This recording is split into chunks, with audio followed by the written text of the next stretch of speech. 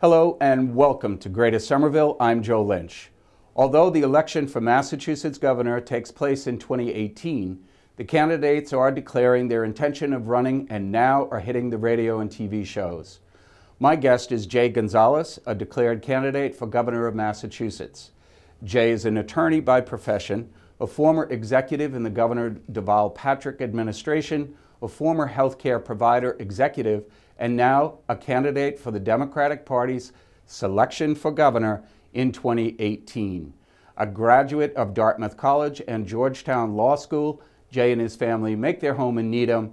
It is my pleasure to welcome to Greater Somerville, candidate for governor of Massachusetts, Jay Gonzalez. Thank you for having me, Joe. Welcome back to Somerville. Thank you. We met at the caucus recently. Yes. Yeah, There was a ton of people there. I was going to say that was a packed great. house. Yeah. Packed house. It's called, in Somerville vernacular, it's called the Bernie effect. Those were a lot of Bernie Sanders supporters who have chosen to remain engaged. Yeah, well, you know, it's really neat. The room was packed. There was a ton of energy, and I was going around meeting a lot of people who were there, many of whom have never been to an event like that before. Right. And I'm experiencing that. I've been going all over the state in this campaign, meeting lots of different people at events like the one in Somerville and house events. And there is an energy and a lot of people, I think, as a result of this presidential election who want to get engaged and want to do something, which is really great.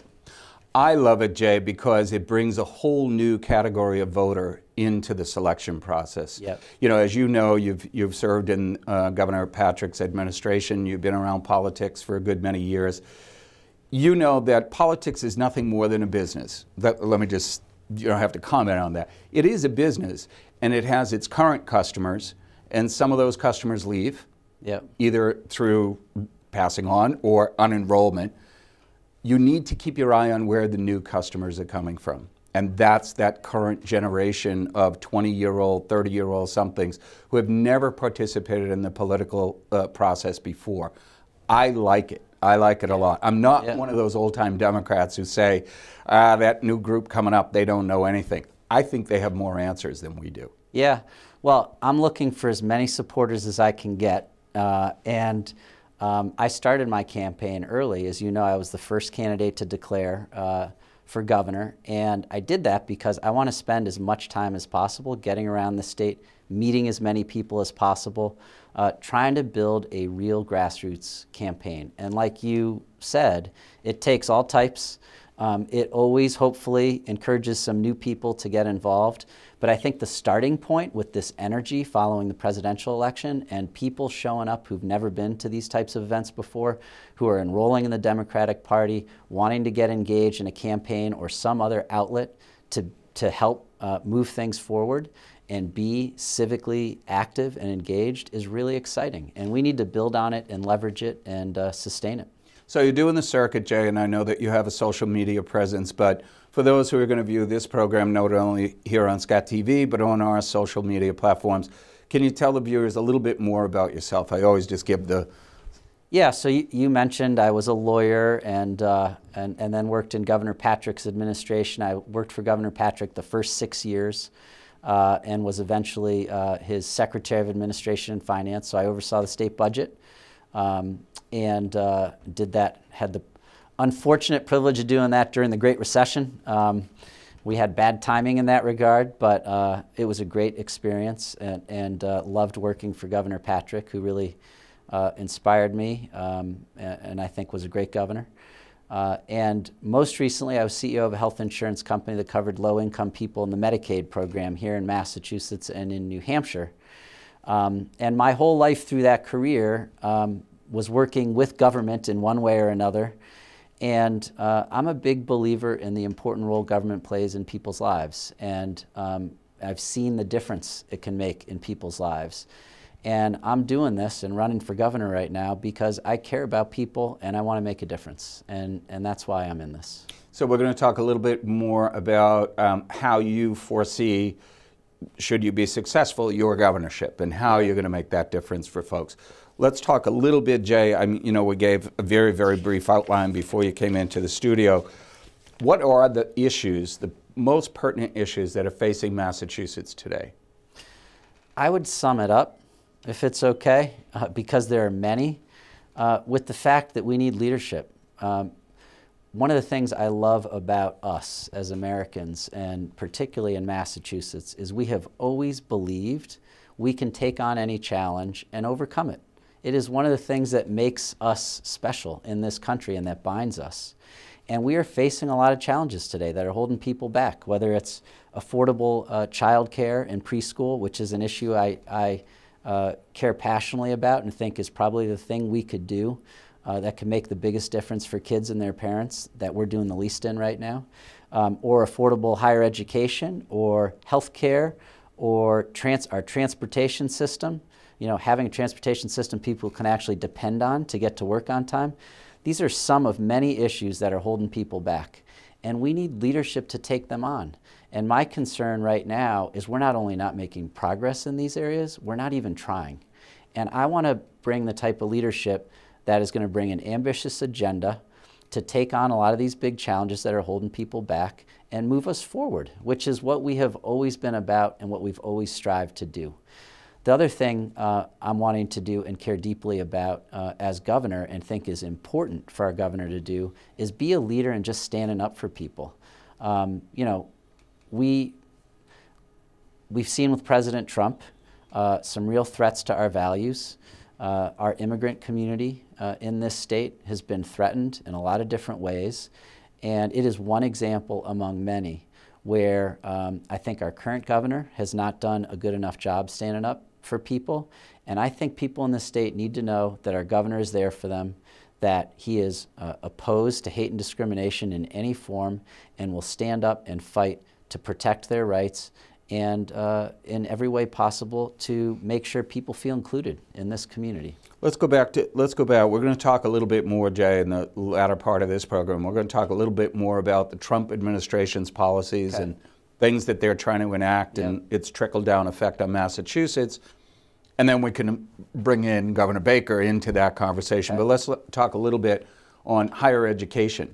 How do we help the folks who are going to be entering into higher education within the next few years, and those that are coming out of a higher education institution just burdened with unspeakable debt just to get ahead? I mean, you know, and I know when you were director of finance, there was something that was floated out there during the Patrick administration about free higher education. Would that be something that you would address head on running for governor? So I fully intend, I don't have it yet, I'm in the beginning stages of my campaign, but I fully intend to have a proposal around making higher education affordable for people in Massachusetts, targeted to public higher education, our public university system, and community colleges. But this is a huge problem. It is one of many examples of an area where a lot of people who have aspirations for higher education and have the ability to get a degree and move on and be a productive part of our economy, filling a lot of the jobs that companies can't fill right now, where we're doing a disservice to them and they can't go to college because they can't afford it. Or, like you say, they're going and are so burdened with debt that they can't ever get ahead. That's not okay, and it's not only not serving those people, those kids who, or beyond kids who are trying to get that level of education, it's a disservice to us as a community and to our economic growth. And so it is an area where right now we keep, we're going the wrong direction. It's becoming more and more expensive every year. And we have no plan for how we're going to take on this challenge and make progress on it. I fully intend to have a proposal. I don't yet know what the details of it are going to be. Governor Cuomo in New York just recently made tuition free at the state university system. How are they funding it, do you know? I don't know exactly how they're funding it, but he has made a commitment there to make tuition free in New York for New York residents who make, I think it's under $125,000 a year. So I don't yet know what the proposal will look like, but the goal of it and what it will accomplish is to make higher education affordable for every Massachusetts resident. Healthcare. Healthcare has been an issue Yeah. You name it. I mean, Yes. you've been in the industry. Healthcare is healthcare is healthcare. There's only one word that you can associate with it: expensive. Yeah. Whether it's the government subsidized system or it is private pay, it is expensive. Yeah. We'll get a little bit more into the Trump administration and what they're trying to do with the Affordable Care Act, but one of the questions that was asked of me recently at a town hall was, and it was during the first attempt that President Trump was trying to get rid of the Affordable Care Act, if that is successful from a federal standpoint, that will certainly have its effect on Massachusetts, even though some people think that we can always fall back to Romney Care, the so-called Romney Care. That's a fallacy, isn't it? It is a fallacy. Romney Care was funded in part by the federal government. Right. It was a deal we made with the federal government where they agreed to fund half of the cost of our expanding coverage when we did Massachusetts health reform. And what's happening, what the proposals at the federal level now in the Republican Congress and with President Trump are to pull back on the Affordable Care Act and Obamacare in a way that could result in the state of Massachusetts losing $1.5 to $2 billion in federal support. And there goes Romney Care. And that would be a huge problem for us. So we have to fight at the federal level, and we need a governor who's going to be fighting hard to preserve everything we can and hold the line. Unfortunately, we are in this situation with the administration we have in Washington and the Congress we have in Washington where the best we're going to do in many of these situations is hold the line. They are trying to move backwards, and healthcare is one example. The only place we're going to move forward is here in Massachusetts, and we need leadership here in Massachusetts that is actually trying to move us forward. Healthcare is a great example. Even if we're successful at holding the line at the federal level, our system is broken the way it is today. We're proud to have universal coverage in Massachusetts, but that coverage is still way too expensive for many people.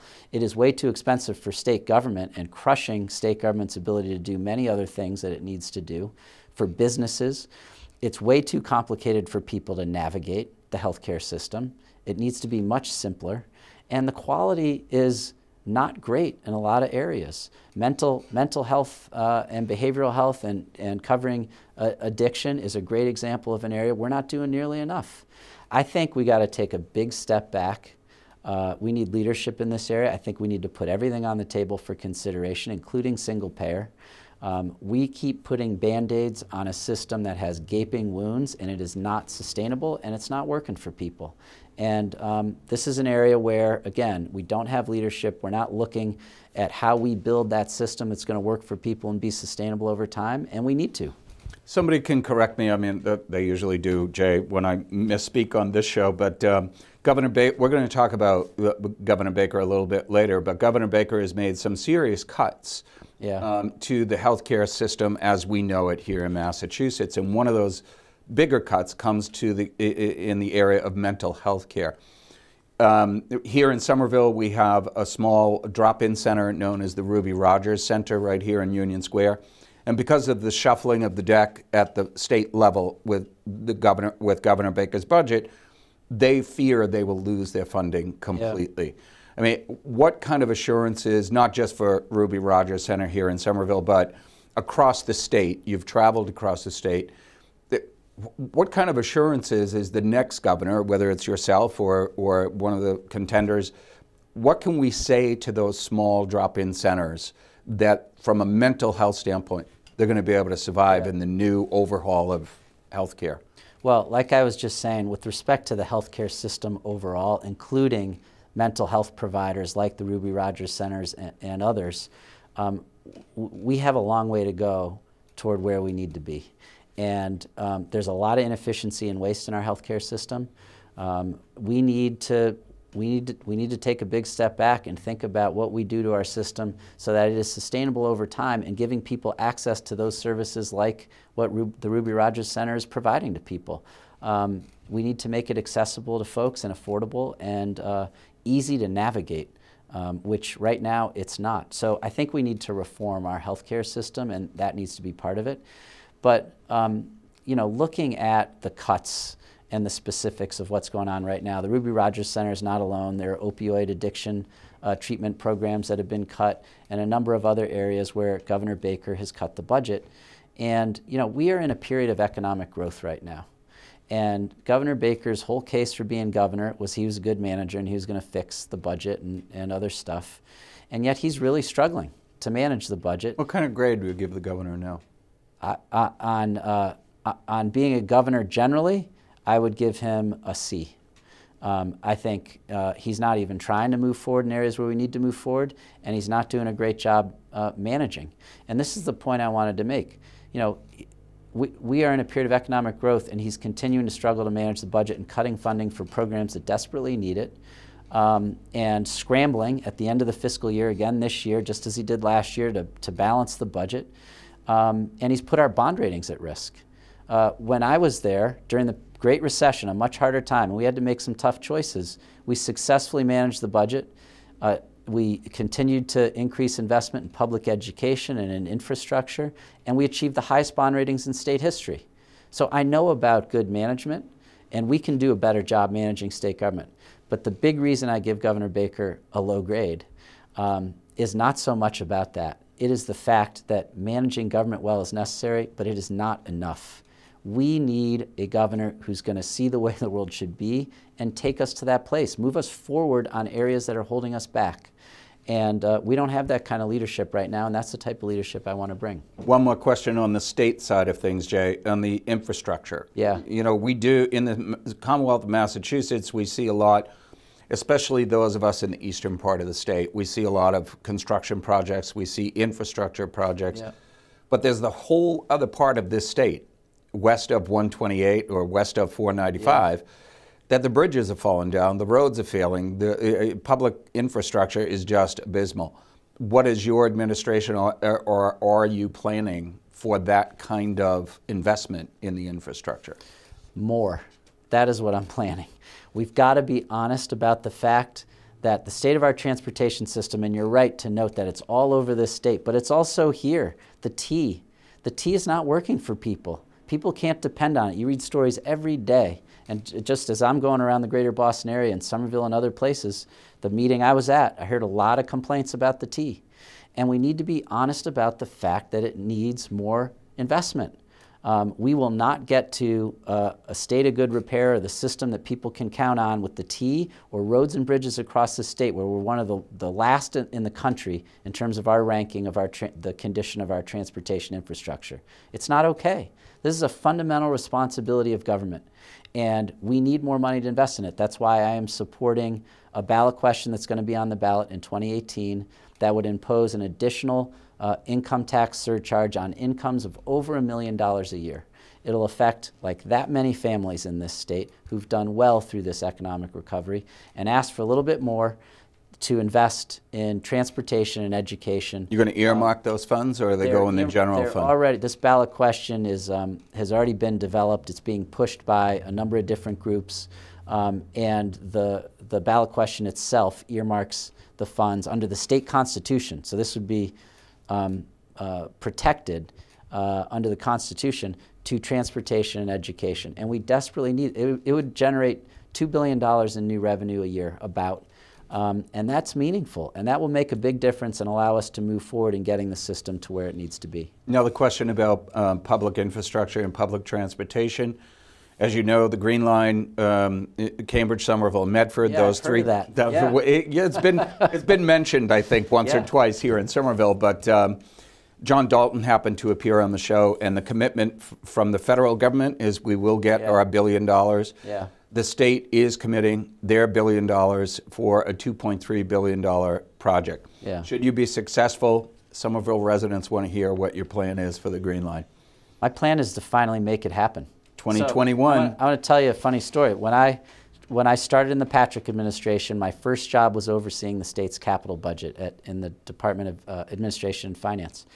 And I found in the desk drawer of the desk that I inherited a settlement agreement that was signed by Governor Romney like 6 weeks before the end of his administration, swearing to God that he was going to finally do the Green Line project. And that agreement was with the Conservation Law Foundation, that's right. probably. And the capital budget that we inherited from the Romney administration, which was hard to figure out, it was like on a one-page spreadsheet, had no money committed to this project. So one of the first things that I worked on with a bond bill and with the legislature and others was putting a hard commitment in legislation to fund this project. And so, and we worked on that in the Patrick administration, obviously moved that forward.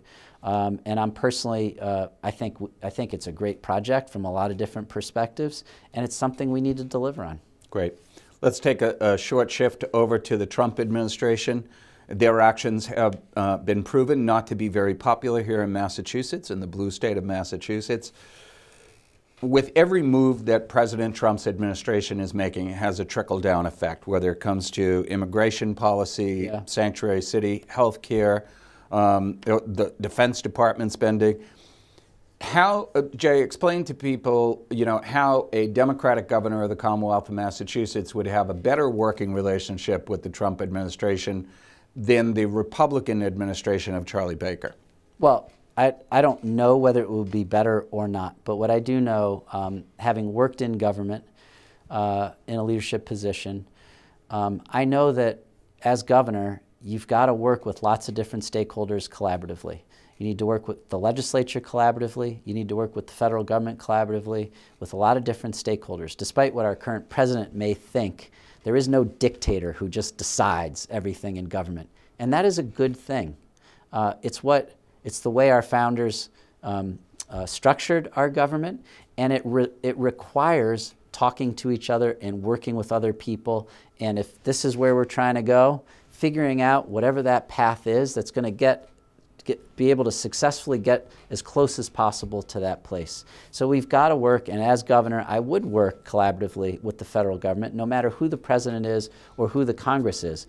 Having said that, if they are taking actions that are a threat to our values or a threat to Massachusetts in whatever way, whether it's pulling back healthcare funding or environmental regulations or whatever, I won't be afraid to stand up to our president and to our Congress. And because there's some things that, as governor and representing the people of Massachusetts, but there are also some things that are so fundamental as a matter of principle that are just not okay. These immigration orders, one example.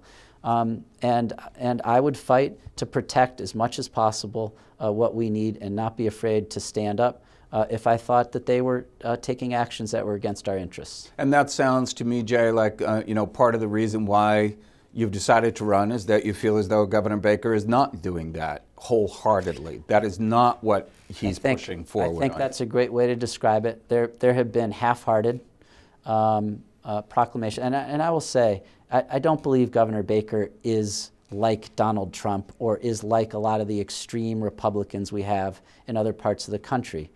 But I don't think Charlie Baker thinks he's like them either. But I also think he has not stood up for our interests as strongly as he could or should as our governor. And I would. And I think I would bring a different level of intensity to that and stand up much more forcefully when I think we need to. Before I forget it, Jay, website where people can see more about Jay Gonzalez run for governor. Our website is jay4ma.com, JAY4ma.com. Great. So they can contact you there or through any of the folks that are helping you with your campaign. Yeah. One more quick question. We're probably running out of time here. What are you hearing outside of, I know you've been traveling a lot and I'm kind of following where you're going, but have you been out in the western part of the state? Are the same issues that you're hearing out there that you hear here in the east? A lot of the same issues, and I have been all over the state, including Western Mass. But sometimes they're a little different. Western Mass, one question I get every time I'm in Western Mass is, are you going to pay attention to Western Mass? They often feel like they've gotten the shaft, and I think they're right, that folks in Boston and in state government aren't paying attention to their needs as much as they do in Boston. And I'm committed to being a governor of this entire state. I want to understand the unique issues that people are facing across this state or the common ones. I'm learning a lot, which is great, and it's going to make me a better candidate and a better governor. Terrific. Jay Gonzalez, candidate for governor. Come back and see us. I will. Thank you, Joe. Great. Great to have you. All right. My guest has been Jay Gonzalez, candidate for the hopefully the Democratic nominee for governor in 2018. I'm Joe Lynch. As always, stay safe, stay informed. We'll see you the next time.